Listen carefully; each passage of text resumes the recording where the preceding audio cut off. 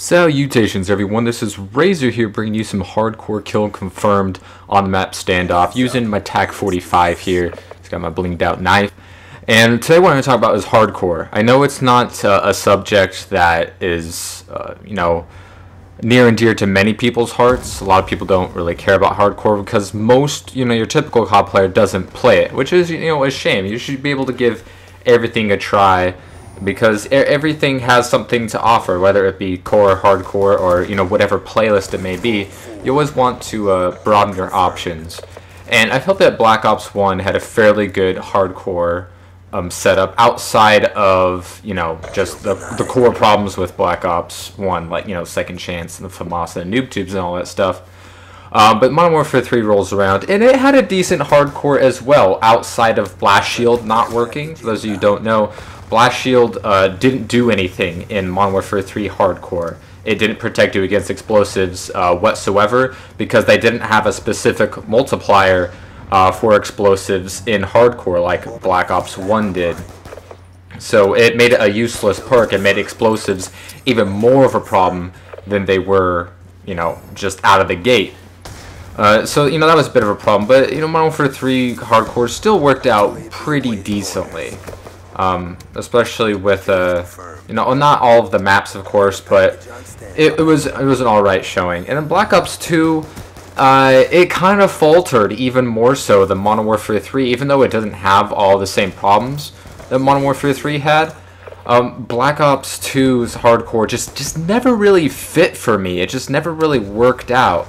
It had some pluses, like the pistols worked very well in hardcore. Not to say that they didn't work very well in other games, but 5.7 TAC-45 Executioner could kill in 2 shots at close range, which it can't do in core mode unless you're praying to a leprechaun and you find Bigfoot during the blue moon, or one of these rare instances. But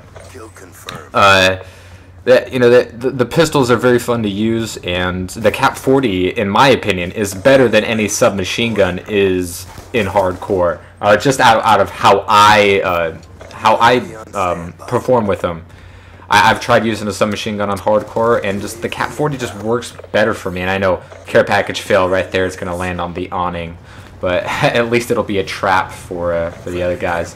Confirming kills left and right, because that is what I do. The Guardian is very, very fun and very useful in hardcore, because, as you know, it'll kill people rather quickly. And the Guardian was a nice addition to this game that was kind of unexpectedly good, and even more so in hardcore because of how more effective that kind of stuff would be, especially for like capture the flag and things like that.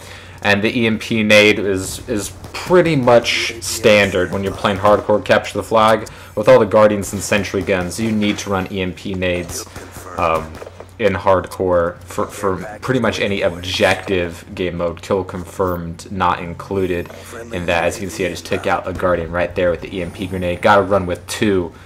Which is very nice, because you can only run with 1 in Modern Warfare 3. So as you can see, it had some pluses, but the maps overall for Capture the Flag just didn't really work for me. I mean, they weren't very good in Modern Warfare 3 either, but for Black Ops 2, the Capture the Flags really only worked on a couple of maps. This was one of them, Standoff, but at the same time, with certain score streaks and attachments and weapon setups, all the problems that bog down core mode have an even more profound effect in hardcore. Whether that be something that's strong being something that's even better, being something that's weak being something that's decent, or stuff like target finders and head glitching. Stuff just becomes more of a useful tactic in hardcore, so more people do it. And hardcore is more of a campy mode for most things. Say like team deathmatch or domination, more people are going to be camping in hardcore than usual. But when it comes to like kill confirmed, capture the flag, search and destroy, it's going to be the normal amount of camping for that game mode. So there's not a lot of changes there. But I mean, the sniper rifles didn't really have much of an effect on hardcore, whether good or bad, when you compare it to how it handled in core game modes. But it's just the maps, like say for drone for instance, all I needed was someone sniping up there, And whenever you have a really strong camping spot in core mode, it makes it even stronger tenfold when it comes to hardcore. So, you know, the maps just didn't really work for it. That's one of the things that I said straight out of the gate with Modern Warfare 3. The biggest problem with that game was the maps. And the biggest problem with Black Ops 2, once again, is the maps. It has a much bigger effect on how the game handles, more than most people realize. And, you know, when it comes to the equipment and these score streaks, that can have a rather big effect as well if there are some, you know, major mistakes that are made, whether that be like the welfare system or RC cars or hunter, you know, no-skilled drones or something like that. So these things will always be, you know, they'll have a bigger effect in hardcore, and, you know, can make or break that game mode, that game type, I should say. Because hardcore just didn't really work for me. I mean, as some of the maps were okay, but as you know, just the maps in Black Ops 2 just really suck, and the DLCs didn't really help at all. I've said time and time again that, I mean, when it comes to like the Black Ops maps like Summit and Fire Range, you'll still be able to hold your own, but with the different weapons and how they handle in Black Ops 2 as compared to the first one, which, you know, drastically different when you talk about the snipers or the shotguns, it just didn't make for as good of an experience as it was on the first game. And outside of Grind, which has its ups and downs, pretty much all the other DLC maps are a piece of shit. And that doesn't really help when you know, in a game type like Hardcore, where you don't have very many good maps to deal with, you know, right out of the gate. So that was a disappointment. And the weapons, really, you know, zero recoil doesn't really help a lot. Most of the maps didn't have really good flanking routes. Standoff was okay, but you know, nothing really compares to like how hardcore handled on, like, let's say Grid or Cracked or something like that from the first Black Ops. You know, the map can make or break different game types, and when you throw in hardcore into the mix, whether that be, you know, with noob tubes or target finders or head glitching, all that stuff just has a rather negative impact on it.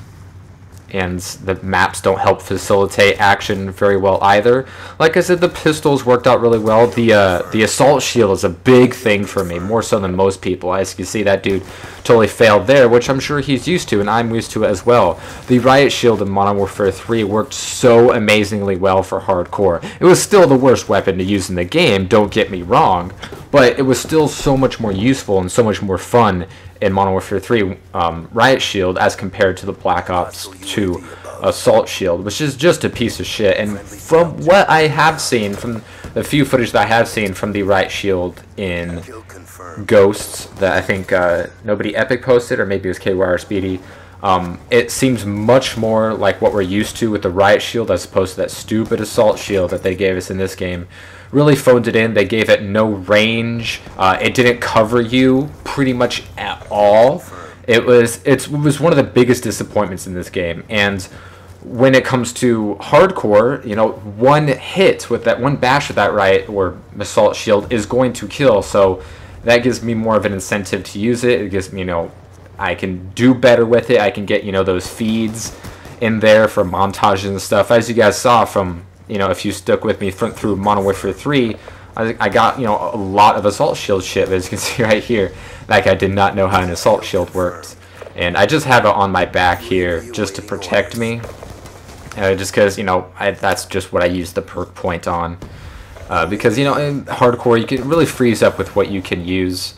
And hopefully with Ghost, they get the secondaries down correctly, which I don't expect from what we've heard from this Pick 11 or Pick 13 system, you know, whatever it's going to end up being known as. But the assault shield, big disappointment. The maps, big disappointment.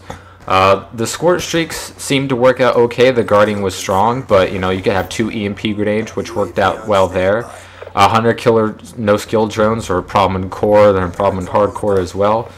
And not so many RC cars because the Hunter Killer is easier to get, so you see much more of those. But overall, hardcore just really didn't do it for me in Black Ops 2. So I'm hoping for Ghost they get the weapon balance right, they get the explosive resistance correct, unlike they did in Modern Warfare 3.